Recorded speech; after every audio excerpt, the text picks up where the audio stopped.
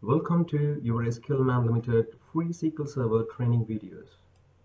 To introduce myself, I am Dr.Subramani Paramasivam, in short Mani. I am the founder of your SQL Man Limited. I'm a certified Microsoft professional as well as a Microsoft trainer. I'm going to quickly cover about the stored procedures and the do you know concept as usual. A table can have one primary key and 253 foreign keys. That's our do you know concept for today. What is a stored procedure? For those who does not know what a stored procedure is, it is a pre-compiled group of SQL statements into a single execution plan. Okay, where is a stored procedure used? If there is a need to execute the same query many times, it can be grouped under one single SP and simply execute the stored procedure.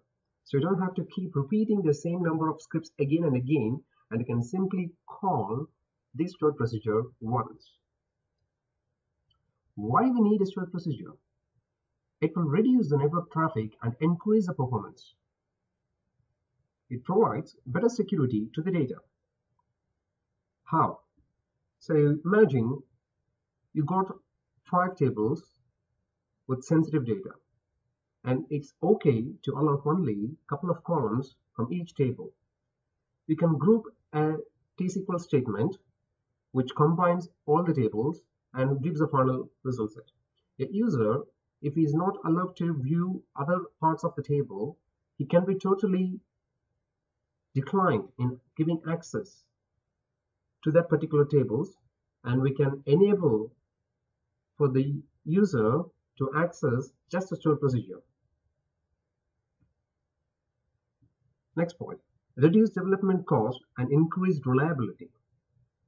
Like we discussed, stored procedures are good for multiple queries, cascading, inserts, updates and deletes, or large multi-query statements. Thank you for watching your SQL Man free videos. For more training and consultancy options, please visit www.yoursqlman.com.